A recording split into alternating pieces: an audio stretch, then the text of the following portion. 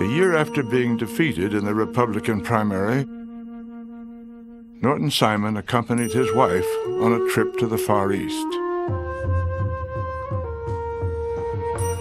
And she said, "Well, have you ever been to India?" And he said, "No."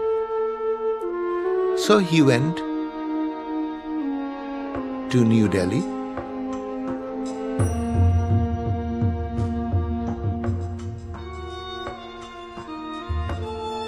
For almost 20 years, he had been collecting the genius of European art.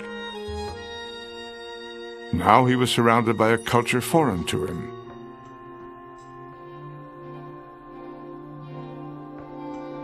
But he found himself searching for the same thing. That he was looking for it with different languages,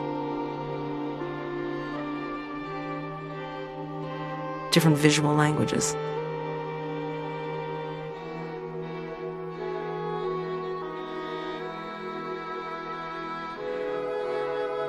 Passionate liking for chola bronzes. He saw that Indian sculpture was the great aesthetic adventure of India. Uncomplicated, elegant form, simple forms.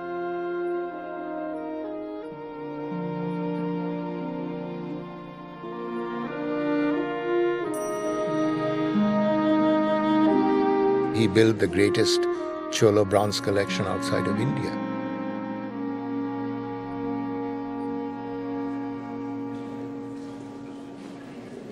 In an extraordinarily short time, he had assembled one of the great art collections of the world.